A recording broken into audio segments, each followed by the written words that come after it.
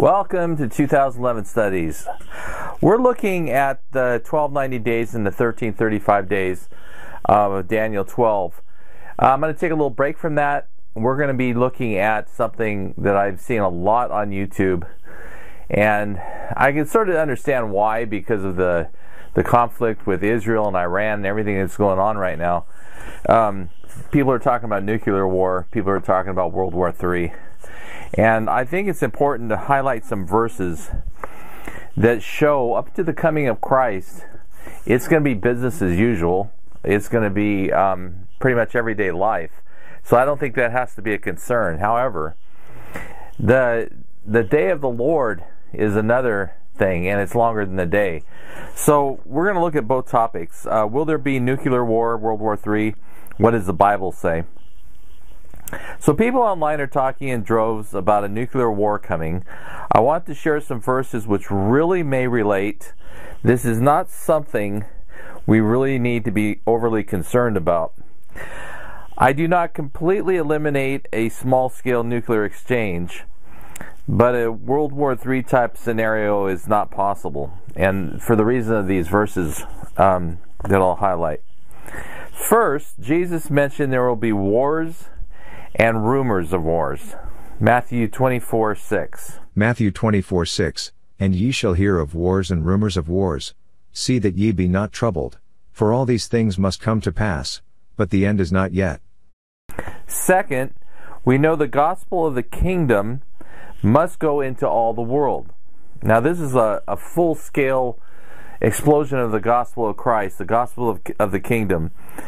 And this is Matthew 24:12 through 14. Matthew 24:12. And because iniquity shall abound, the love of many shall wax cold. 13. But he that shall endure unto the end, the same shall be saved. 14. And this gospel of the kingdom shall be preached in all the world for a witness unto all nations, and then shall the end come. Thirdly, the language Jesus uses in relationship to his coming is in comparison to the days before the flood and the days of Lot. Here's the language of the flood, Matthew 24:37. Matthew 24:37. But as the days of Noe were, so shall also the coming of the Son of Man be. 38. For as in the days that were before the flood they were eating and drinking, marrying and giving in marriage, until the day that Noe entered into the ark. 39. And knew not until the flood came, and took them all away, so shall also the coming of the Son of Man be. And the comparison to the days of Lot, this is Luke 17:28, 29, and 30. Luke 17:28. Likewise also as it was in the days of Lot, they did eat, they drank, they bought, they sold, they planted, they builded. 29. But the same day that Lot went out of Sodom it rained fire and brimstone from heaven, and destroyed them all. 30. Even thus shall it be in the day when the Son of Man is revealed. So there will be eating, drinking, marrying, buying, selling, planting, and building. This does not sound like a World War III. It seems like the real threat is the coming of Christ himself, and that's when the timekeepers are taken away. And by the way, I did that eclipse video last time, and I went through some of the pictures again, and at the end of this video I will have one picture I'm going to highlight that I took, and the only editing I did was the contrast and the darkness and lightness, stuff like that. I didn't draw anything into this, and I wanted to get your opinions on, if you comment down below, if you see something that was taken during the eclipse or not. But and I'm not going to say what it is, so you're going to have to just comment, and or if you see nothing, just say I see nothing. So anyway, Jesus did mention something else very important. This is Matthew 13:19. Mark 13:19. For in those days shall be affliction, such as was not from the beginning of the creation which God created unto this time, neither shall be. 20. And except that the Lord had shortened those days, no flesh should be saved, But for the elect's sake, whom he hath chosen, he hath shortened the days. One could argue that if Jesus would not return, then yes, mankind could destroy himself. However, there is a shortening of the days. No flesh should be saved can also be referring to salvation itself, because the term for the elect's sake, it is mentioned. I believe it's during the 1335 days where God will reverse the 1290 days of desolation, and there will be a time of great salvation. Now, for those who don't know, who are viewing this for the first time, there's in Daniel 12, there's 1290 days mentioned first, and then the 1335 days. Blessed is he who waits and comes to the days of 1335. Well, in this channel, we've been studying the 1335 days in sections of years, wherever it pops up. Sometimes it's 1334 days, sometimes it's 1365 days, and other times it's precisely 1335 days from trumpets to Pentecost. So we have two of them right now, two options, 2022 to 2026 trumpets to Pentecost, and then 2027 to 2031 trumpets to Pentecost. Now, as I look around, I'm not seeing blessed is he who waits and comes to the days of 1335 yet.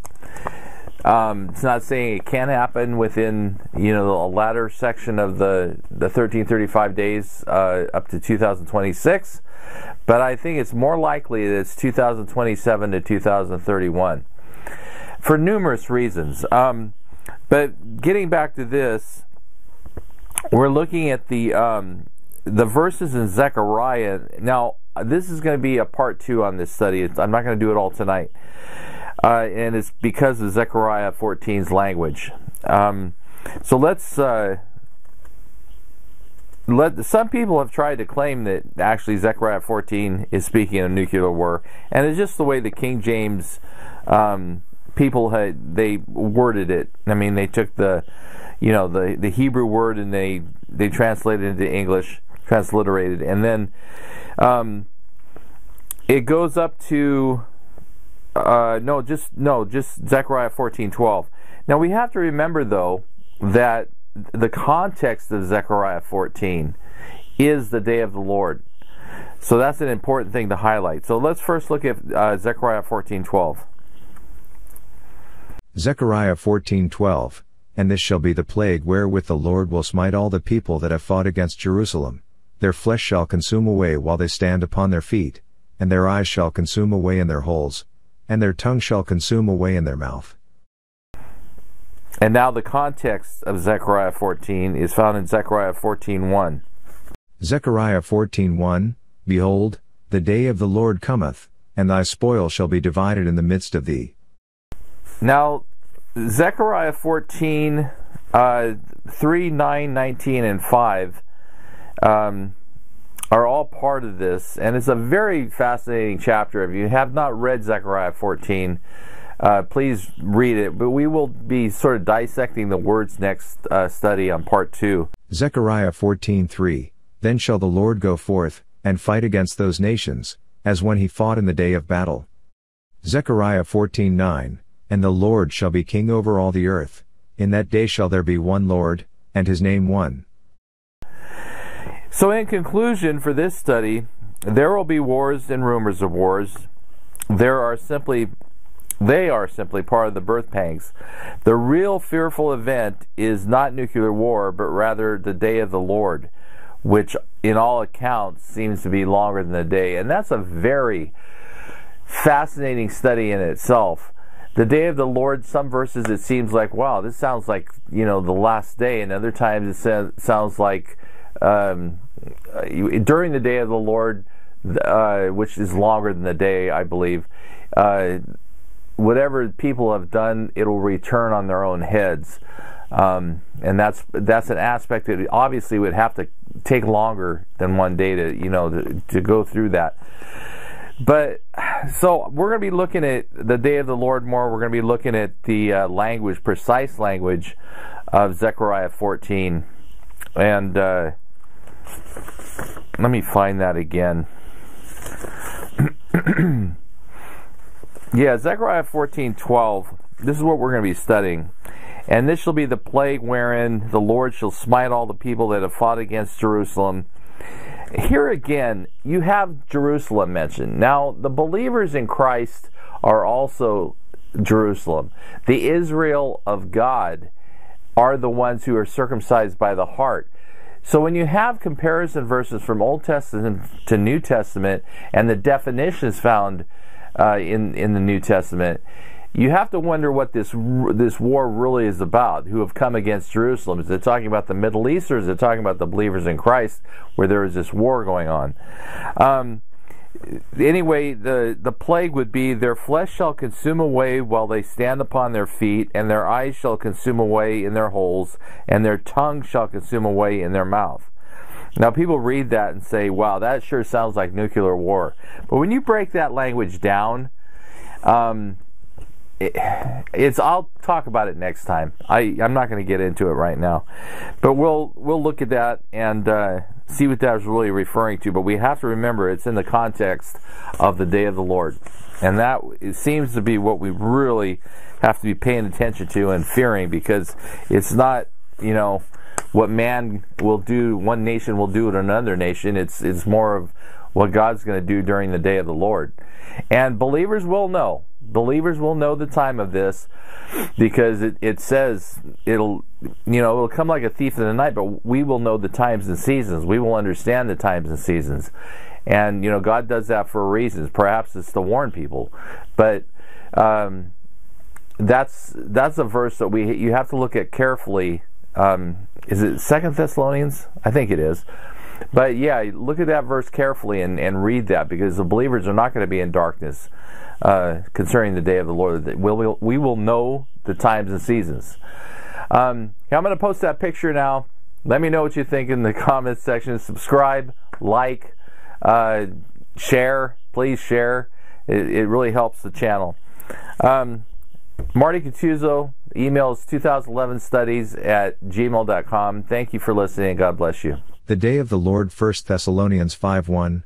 But of the times and the seasons, brethren, ye have no need that I write unto you. 2. For yourselves know perfectly that the day of the Lord so cometh as a thief in the night. 3. For when they shall say, peace and safety, then sudden destruction cometh upon them, as travail upon a woman with child, and they shall not escape. 4. But ye, brethren, are not in darkness, that day should overtake you as a thief.